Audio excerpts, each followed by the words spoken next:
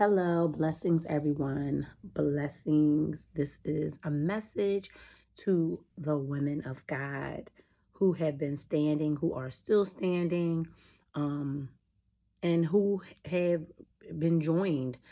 This can relate, this message and this word from God can relate and correlates to your life and how things took place and how things going to take place in some of you women's lives.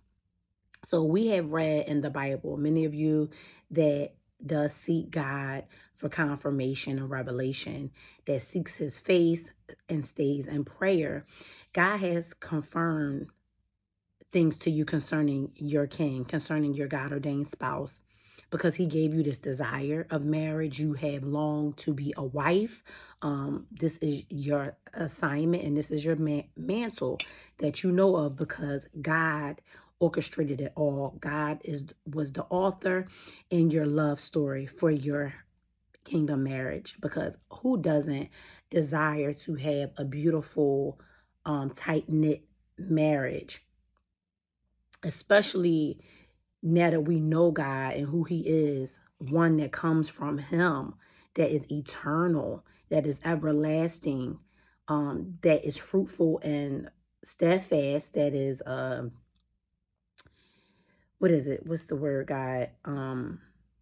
That you know God is faithful. So you know this promise is is from a promise-keeping God, and he keeps his word. Who doesn't want a love story from God, that God chose, that he picked out, that he made? So the word that God has for us today is, he just gave me this scenario. Again, we have read many, many books in the Bible, even if we skimmed through some of them and didn't read the entire story, but we gotten some type of insight and revelation, and God speaks he speaks to us, like his word fills us, and he speaks to us through his word. That's the only way that you can receive from him. That's the only way you can move forward, is with God's word and what he speaks, whether it's spiritually, prophetically, meaning like in a dream, a vision, or he'll send a messenger. He has his angels of light. God always sends a messenger. So let's get into this message. A lot of the women, most of the women that you have read about in this Bible concerning the kings and the queens and the marriages, God brought the woman to the man. In each story, these women prepared and prepped. Just like Adam and Eve, she came from the rib, and he sold up the rib, and he bought bone of my bone, flesh of my flesh. He brought the woman to the man. He brought that woman out of the man. That was the only way. That was the only way. So he would know, so his eyes would be open to know she is from me. She is from me. And that's because they were knitted together. God knitted them together. God created them to be together. And that's why God says the man will know. He will know. When God brings the woman, he always prepares the woman. He sends a messenger, an angel, a helper, a destiny helper. Naomi was Ruth's destiny helper. Whether she knew it or not, the Spirit of the Lord led these people to prepare, and led the helpers to help them to prepare. Esther, she was what? Sent by the king. She was sent with several women. What happened? She won favor. So in these stories is the same thing that happens today with us. God preps and prepares us. God gives us destiny helpers for a short period of time, or maybe long-term, midwives, um, spiritual mothers, spiritual sisters in Christ, that he knows will get us to those open doors, to those gates of heaven, to cross over into that land that God knows he can use us to glorify the kingdom. It's so beautiful. It's so profound. It's mind blown how God did it for them. And that's the same way God is doing it for the women of God and the men of God now. I can't speak for the men because I am not a man. I can only speak for how God operated in my life for this kingdom marriage journey from the beginning of my life, of my journey of healing, pruning, transforming me, changing, removing people, places, and things so I can stay focused. So I won't be in any confusion, distractions, people that was unclean spirits. God had to remove people in order for me to move forward with him to the next level, to even open up this marriage mantle. Excuse me. So that's how God operates.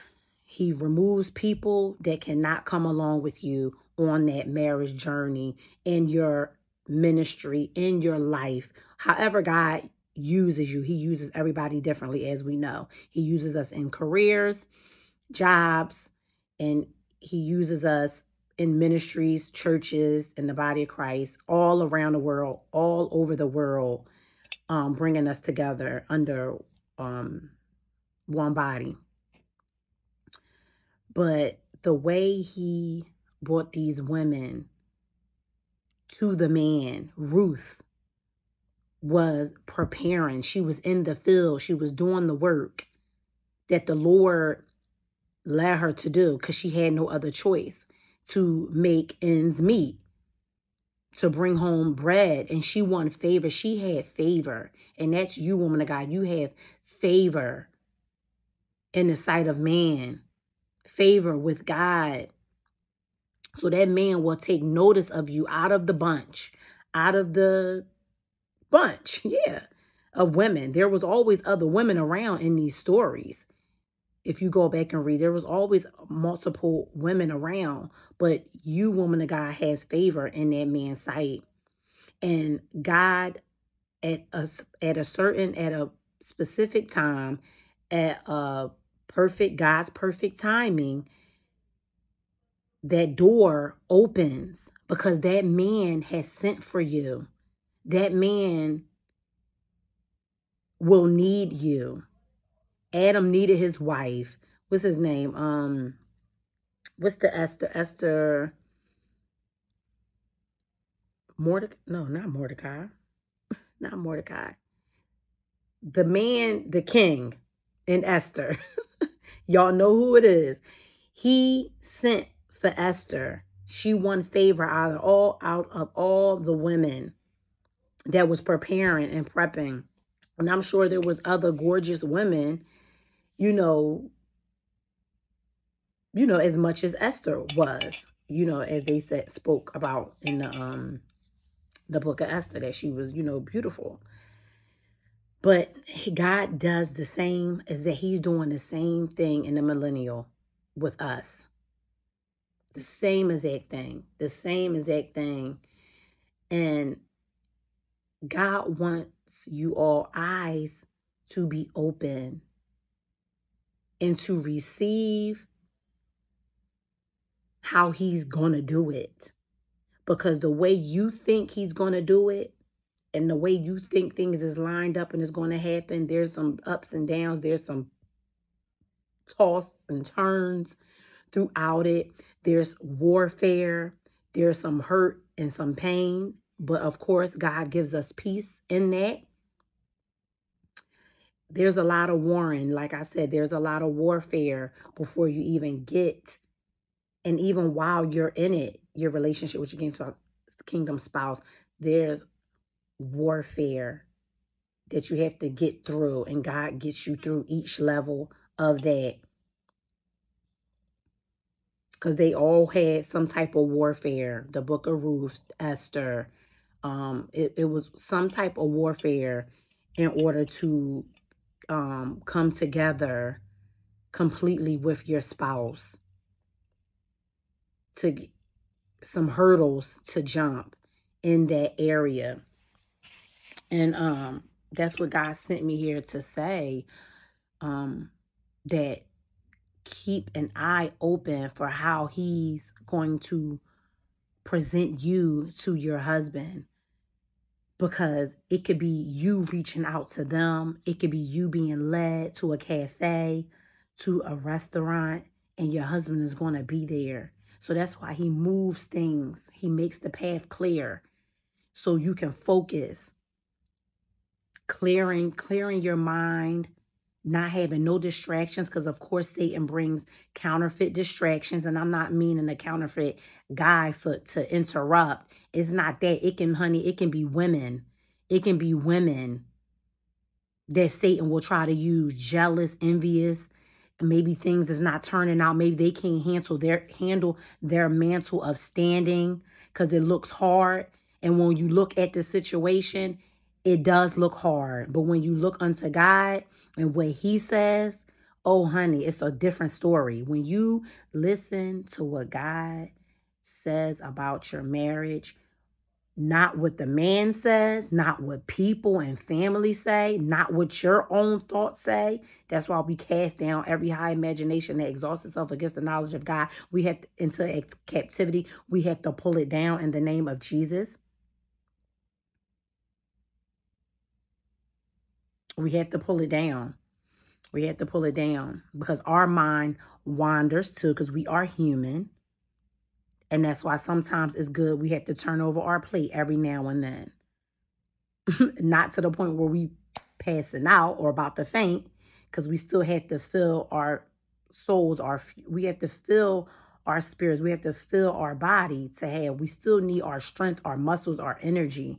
We still need our minds, and eating, eating healthy and eating the proper foods and just taking care of our temple is very, very important. And even that going into the marriage, because it's desires of the husband as well. They have desires and requests from God as well about you. And I can testify to that, being joined and connected to my kingdom spouse. Their wants and their desires and their needs and what they like and how they want you to be and look like. That's part of submission. Because remember, this is not even, God teaches us how to love, and that's loving unconditionally, of wanting to please our spouse, wanting to please and submit to our spouses, what they desires. We have desires. We want things to be, how we want things to be. We all have different things that we love and like, and that we require. Also, the men, they have a list of things that they require in the name of Jesus. So, I think that is it. God brought that about and placed that on my spirit because he knows there is women that wants things that they think that the men is going to come to them. But that is still a way that they will come to them, because see, God already places a time for them to accept you and choose you. And they're going to be in love with you because you are created from them the way it was in Adam and Eve, the same exact way. That special person, that special God ordained person, it's in his will, it's in alignment.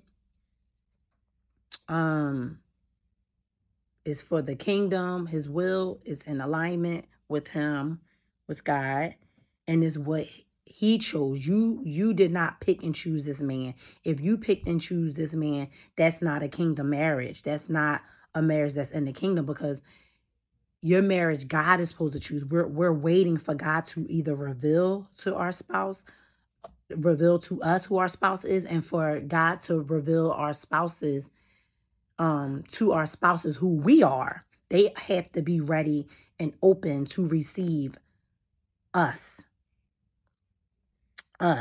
in the name of Jesus. Yeah. So like I was saying, there can be women around you that can be blessing blockers too, hindering you, that God wants you to remove your stuff, extract yourself from these people.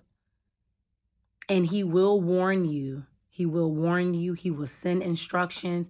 There is people that are witches that could be trying to be connected to you or connecting themselves to you. They were not sent by God to be a part of your life, your destiny with you and your husband. You know, God will reveal them, because that's what he did with me. That's what God did with me. He uses people for temporary. That's how God works. He will use people temporarily to come to you. That's like if you see someone at the supermarket and they're a prophet or they speak into your life. It could be a random person. That's temporary. That's not for you to take down your phone, exchange phone numbers and stay in communication.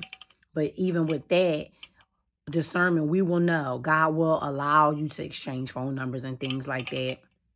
But immediately, God moves quickly. If God opens up the door to you align with someone, a group or individual, he will allow it, and then God will remove and replace quick. God does stuff quick. He does stuff for a reason. He does stuff to test.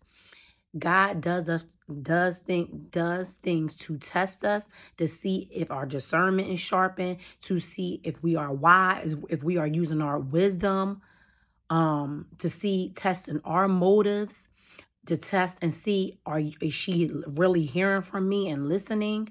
We all get tested, and it can be rough, but everything is possible. We all make mistakes. Nobody is perfect. God fixes us, cleans us up. We repent, we forgive. We take an acknowledgement, especially a lot of leaders, teachers, coaches, pastors, you know, we must acknowledge things that goes on in our lives to be better and to help deliver and heal someone else. How can we walk around and not take accountability for ourselves? This is the Celsius drinks that I like. They're energy drinks and burns body fat and accelerates metabolism. If anybody was looking for something like that's not like a lot of calories, because this says 0 sugar. So this is called the Oasis Vibe Sparkling Prickly Pear Lime Edition. So if you were looking for like a little sparkling drink, something healthy, you might not if you might not drink soda. So this can be a replacement for soda. Is much healthier. So yeah, this is a really I just thank God for using me for his glory here to help heal and deliver my brothers or my sisters. And this word is a kingdom marriage word. It's for who God leads to come across this channel of Prophetic Healing Ministry, who is for, they will know, it will resonate with their spirit, the spirit of the Lord. And God just wants you definitely to know that how he did it for me, he will do it for you. How he took that hard thing. God rest my spiritual mother, my first and only spiritual mother. God rest her soul. Recently, you know, she said, do you want the easy thing or the hard thing? And even in that moment, being in my flesh, not all the way walking with Christ and being a follower of Christ and doing things in order, the right way, aligned with God, I'm like, shoot, I want the easy thing. That's what our flesh wants, the easy thing, easy bake oven. But the hard thing is what stands the test of time. What can stand some storms and the test of time, like true love, the true love of God, which God always wants us to love him first and get to know him first before the provision, you know, and the vision and the plan and things like that. Before he sends our spouse, he makes sure that we are sturdy, strong, and we are seeking him, because that's the way the marriages will last, is having God right there in the center at all times. You know, at all times, as much as possible. God knows that our life will do a complete turnaround, a complete change when the husbands comes, because we have to operate in a certain order. Things change. You know, you're combining families. You know, some husbands already have children that's young. You know, there's a turnaround. Your husbands have jobs. They have things that they um do on a regular. So there's a transition in the families. So you have to have balance with your children, with your spouse, with yourself, with your ministry. You know, all of that has to be joined, and the pieces have to come together, and God knows how to put those pieces together. That's why at a point in time of your life, things, he knows what he has you doing. He knows what he has your spouse doing, and how y'all can join. And then y'all will be able to sit down and discuss these things and map these things out with God. Your husband is receiving from God the best way they understand. And both of you, man shall not be alone. Man shall not be alone. Y'all need each other. What it says, man shall not live on bread alone. Matthew 4:4 speaks about that, because we cannot live off bread alone. The bread of God is life. That's what fills us up. That's what gives us the nutrition.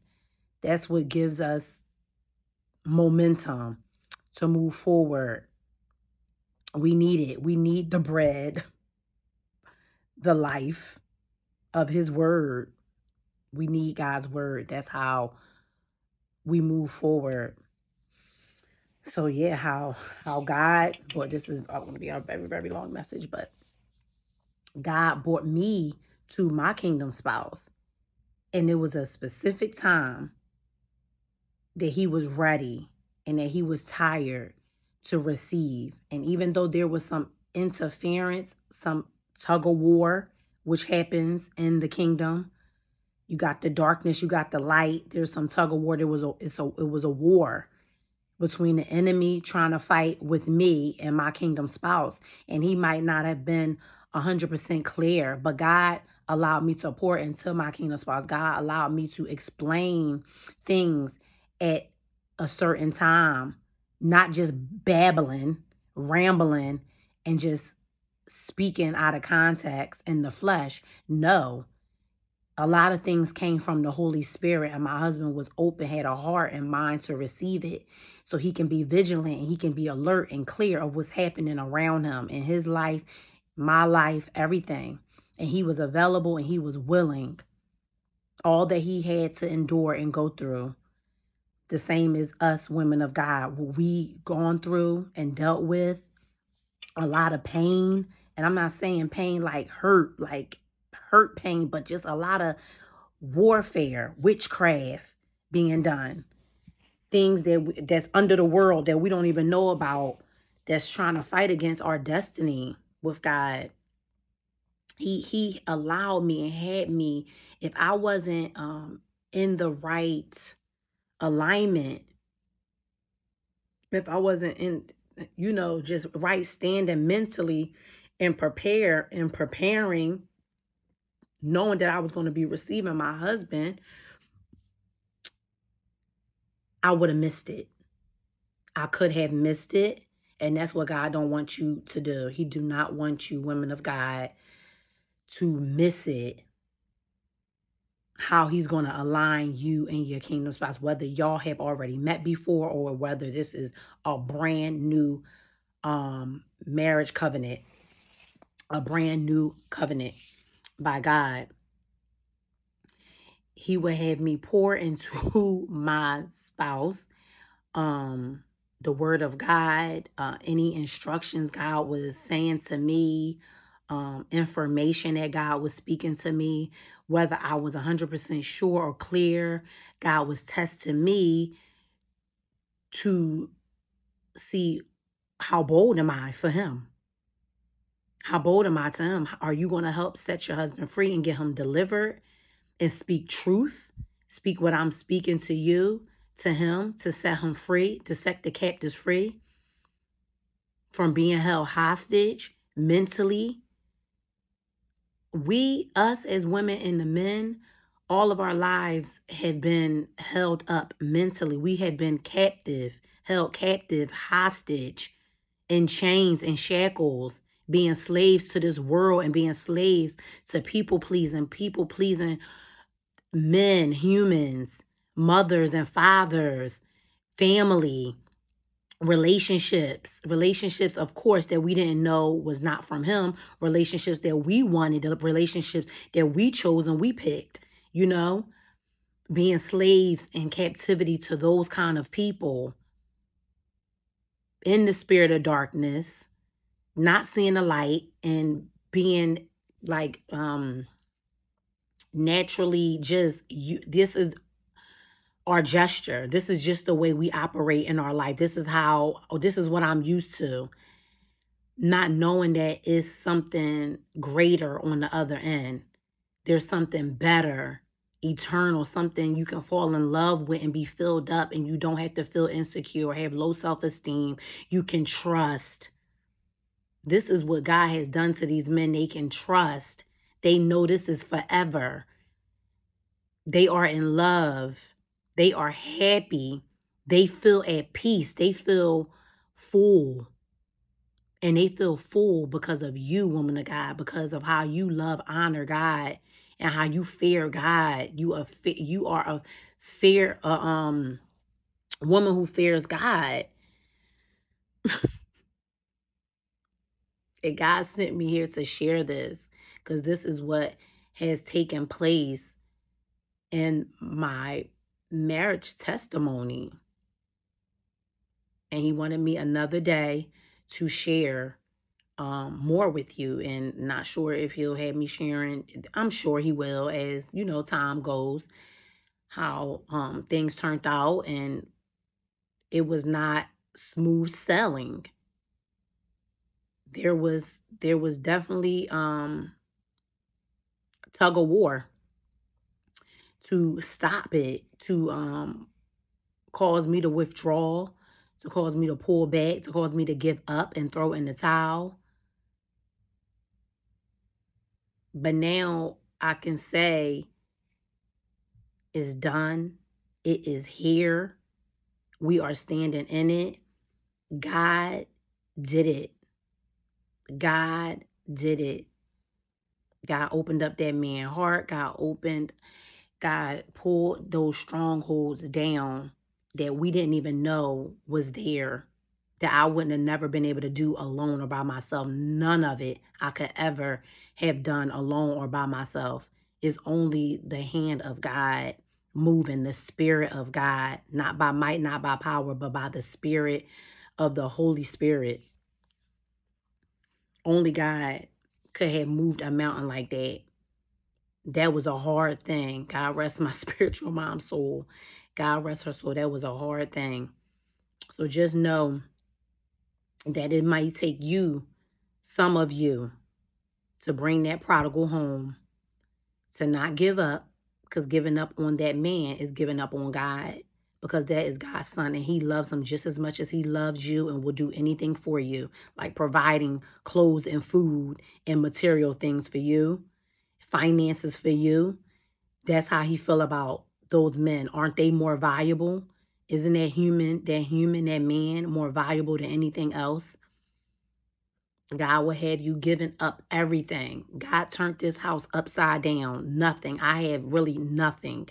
Like I'm actually happy that I can count on my hand how many shoes I have or purses I have. Because God said, I'm doing a new thing. I'm doing a new thing. Everything had to go. The sofa, everything. Everything. I'm surprised he didn't tell me to give away the TV, that we won't have a TV, but he know we need entertainment. He know there is kids in the home and, things like that. But I am going to end here until next time. I hope you all are blessed and encouraged by this message that is intended for all of my brothers and sisters. And I will be back